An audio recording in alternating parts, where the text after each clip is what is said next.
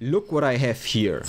This is the rotor of a turbomolecular pump. A turbomolecular pump is a specialized type of vacuum pump used to achieve high vacuum. This rotor spins at 90,000 revolutions per minute, which is 1,500 revolutions per second. To ensure the rotor doesn't self-destruct at these speeds, it must be very finely balanced. On the top, sides and the bottom of the rotor you can see small threaded holes. These are where small screws are inserted to balance the rotor. The rotor is likely from a Pfeiffer Hi-Pace 80, but I'm not completely certain. In newer models such as the Hi-Pace 80 Neo, this process is no longer accomplished with screws, but rather using a laser. As the rotor spins, the imbalance is measured and material is precisely removed with a laser until the rotor is perfectly balanced. But where did I get it from? A few days ago I was invited to the Pfeiffer Vacuum headquarters. I was given a tour of the production area where the pumps are built, and I was shown the Pfeiffer Academy, where participants learn about vacuum technology and the maintenance of Pfeiffer products.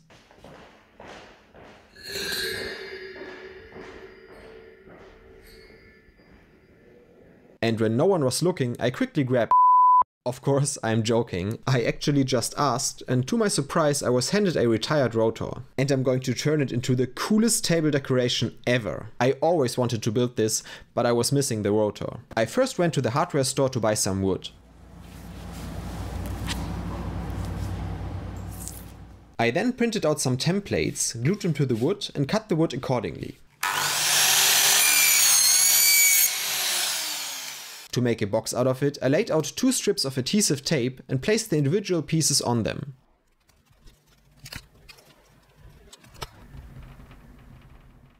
Then I could simply fold the walls up and secure them with more tape. After the glue dried, I sanded the box a bit and then stained it. Once the stain dried, I coated the wood with Rubio monocoat. I would have liked to make the base out of aluminum, but unfortunately I lack the necessary machines. Besides, I need to work on my woodworking skills a bit.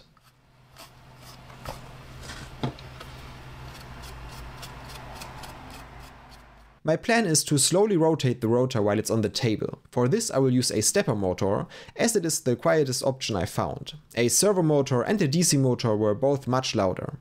So I fired up my 3D printer and crafted a part designed to securely hold the stepper motor using threaded inserts. The stepper motor driver is controlled by an Arduino Nano. I purchased small ball bearings that fit onto the shaft of the rotor. The ball bearing was then securely attached to the 3D printed part using a 2-part epoxy. This part was then secured within the wooden base and the remaining electronics were soldered. And there it is, ready to go. The rotor can now be placed on the base. The motor operates so quietly that it is practically inaudible. This has to be the coolest table decoration out there, even giving my X-ray tube a run for its money. If I were rich, I would definitely have a rotor this size in my living room. A huge thank you once again to Pfeiffer Vacuum for an amazing and insightful day, and of course for the rotor. And thank you all for watching. If you would like to support me and my projects, you can become a Patreon. The link can be found in the video description. I would greatly appreciate it.